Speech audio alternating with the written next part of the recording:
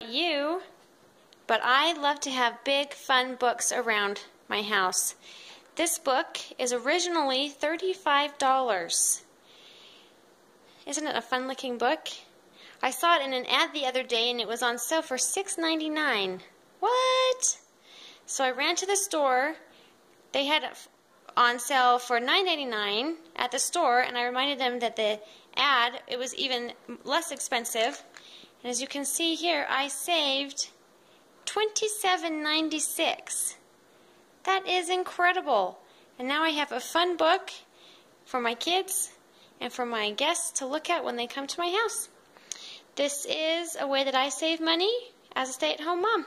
See you later. Bye.